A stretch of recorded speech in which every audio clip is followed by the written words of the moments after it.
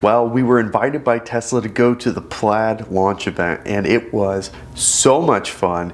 It was such an amazing event. So we flew out to California, got to go to the event, and get a first-hand experience of what it's like in a Plaid Model S. So the event overall was pretty awesome, and we got a really good detailed look at a lot of the things that are changing for the Model S and eventually the Model X as well. Tesla did have a number of cars outside that you could sit in, you could interact with, and really check it out. So we got a really good look at the new user interface that's coming, as well as what the interior looks like, all the new screens. We got to feel that awesome acceleration, and then some people even got to take delivery the day of the event. So there were 25 cars there for delivery for people who had an order in for this car. Those lucky few did get to come to the event, experience all of the activities, and then take that car home with them at the end of the day, which is pretty awesome. So let's go over some of the details of some of the things that we've confirmed and some of the things that are kind of rumors that were dispelled last night. So here's the recap overall. This is probably one of the first events, maybe very few events that Tesla has launched that we didn't learn anything new. Of course, the Model S Plaid Plus was going to feature the new 4680 battery cells. That has since been canceled. Tesla is going to focus just on the Model S Plaid, and Elon Musk says because it's just so good. And I don't necessarily disagree. However, it is disappointing to see that those battery cells did not make their way in. A lot of people were speculating before the event that the new Model S Plaid would feature these new 4680 cells. That's turning out not to be the case. And while we were at the event live streaming, I did have the opportunity to look at one of these cars that was up on its side. Now, this car was to show the coefficient of drag, which is the lowest of any car ever, which is really cool. But on the bottom, what you can see is the battery pack is bolted onto the car. This is not a frame-in battery that is going to be required for the new 4680 cells. So this is going to continue to get the existing battery cells that have always been in the Model S and Model X. However, it does have new chemistry, which does help with range. Tesla has recently updated their website for the Model S, and actually the range went down a little bit on the long-range all-wheel drive as well as the Model S Plaid. Not a whole lot of impact there, but there was some. So it's unclear exactly why it went down, but because it was so minor, I think that it probably had something to do with some of the final testing with perhaps the wheels that ultimately went on the car. Of course, this Model S Plaid is the first production car ever to go 0 to 60 in less than 2 seconds.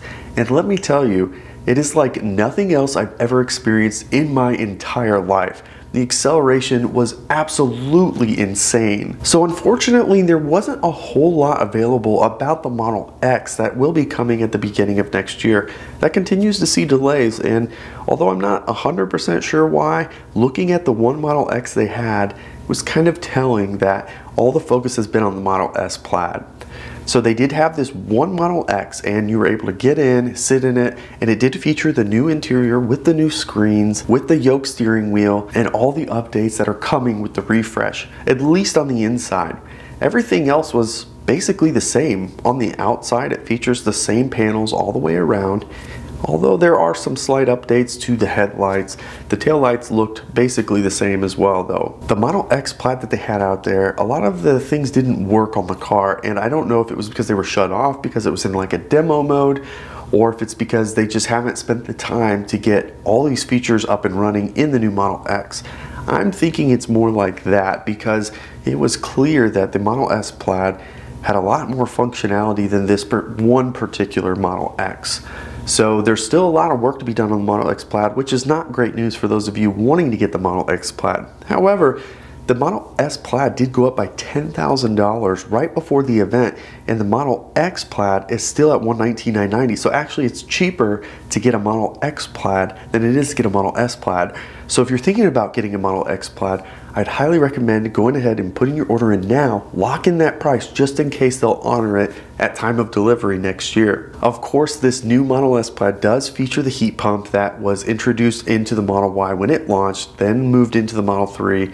So now the Model S and the Model X presumably will also have that heat pump. These heat pumps work exceptionally well, way better than the resistive heaters that were in cars of the past.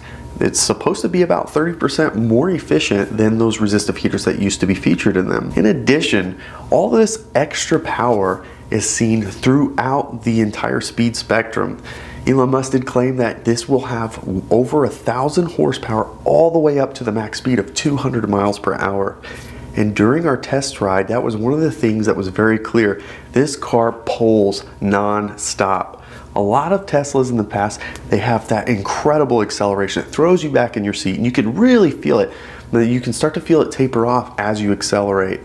This S Plaid just continued to push all the way up to speed. Also, we knew of course this was going to come with 3 motors, and the way that this is set up, the 2 motors in the rear are bolted together, and it's going to be more efficient that way, and it has over 700 foot-pound of torque just on those 2 rear motors. That doesn't include the one up front.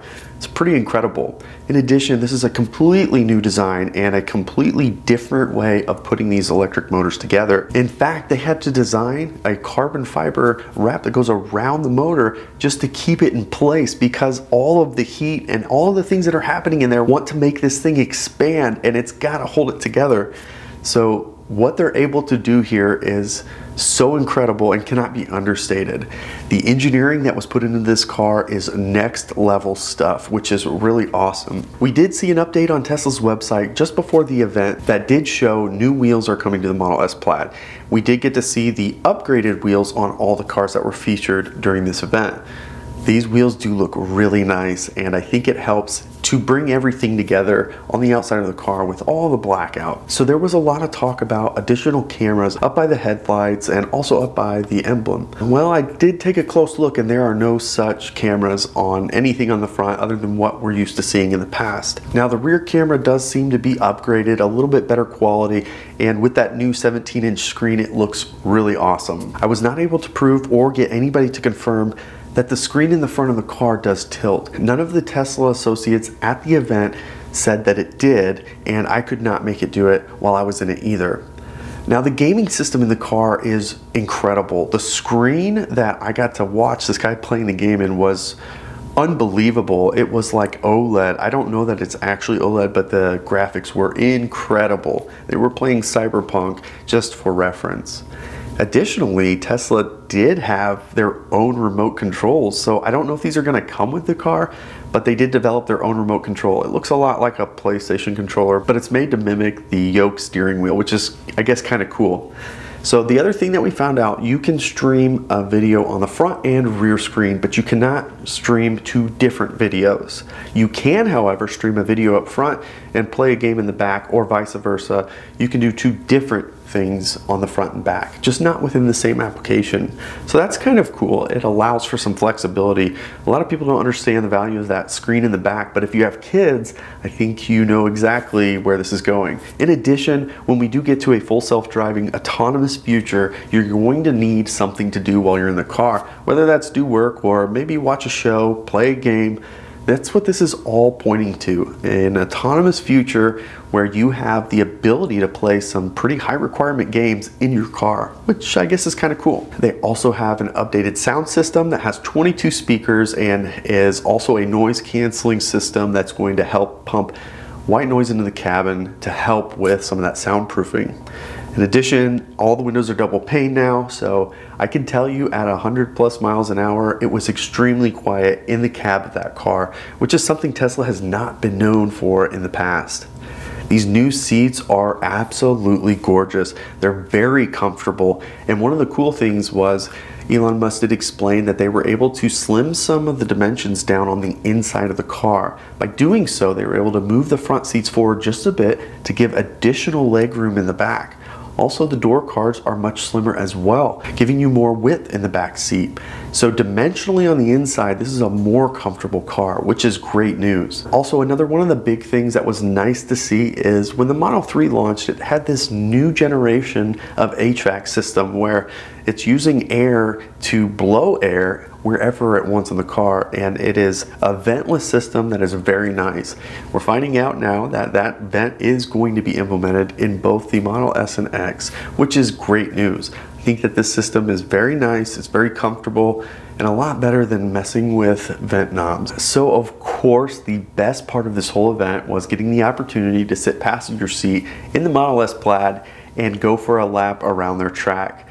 It was like nothing I've ever experienced before. I was able to live stream it so people were able to watch it real time, but here's what that looked like. All right, we're going into cheetah mode.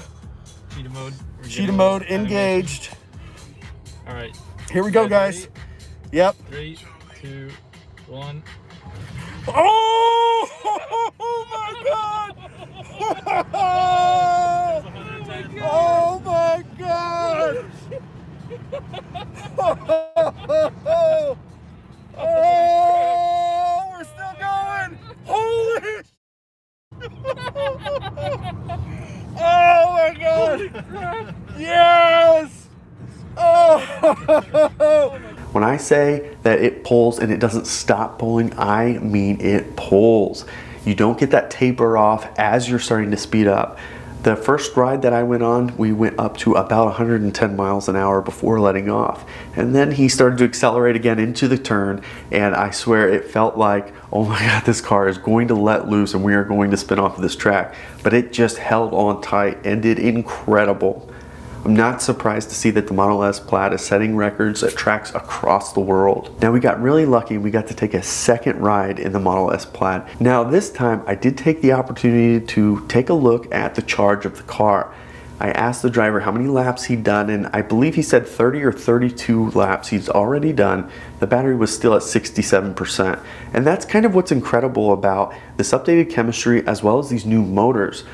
This car is not losing its ability to maintain that power as it continues to do run after run after run. And it's because the cooling system on this has been upgraded and it's much larger than the normal model or previous models. That's why they're able to maintain all this acceleration all the way through and do it again and again and again and again. This is a true track car. It's incredible how fast this thing was. Now with all that said, the one thing that was a little interesting was at this event, I don't know how many there's one more things we were waiting for, but there was nothing more to come from this event. As a matter of fact, everything we learned, we kind of already knew. There were no surprises, and we certainly didn't learn anything about any other model. There were no other models other than all the S Plaids, one Model X Plaid. No other cars were there, unfortunately. Now, that's okay, I suppose, but I think it's starting to show a shift from Tesla. They have so many priorities globally right now that I continue to scratch my head on how they keep up with all this stuff. At the end of the day, the only way I can explain it is I believe the Model S Plaid just ruined every other Tesla for me, at least from a performance perspective. The acceleration was unlike anything I've ever experienced before, and I always thought my Model Y was fast. I don't so much think it's quite as fast anymore after riding that car because it was just out of this world. Literally, if you have a Model S Plaid, the chances of running into a car that is faster are almost zero. It would have to be a hand-built, one-off car that's gonna be faster than this, and this is a production car. That's what makes this so incredible, what they were able to do with this car. Nonetheless, the future looks bright, and the future is going to be fast. There's no question about it. I'm excited to see what lessons learned from the Model S Plaid work their way into the other models that Tesla is working on. Certainly this new motor configuration and whatever they did with the battery cells for the Model S and X, I'm wondering if that's going to flow its way into the Y and the 3 before, of course, the 4680 cells show up. I hope that you enjoyed this video. Of course, if you did, give it the thumbs up. It helps out tremendously. If you haven't already, of course, subscribe to the channel as we continue to post content regularly. You can follow us on Twitter and Instagram @BeardedTesla. Thanks so much for joining us, and we'll catch you next time.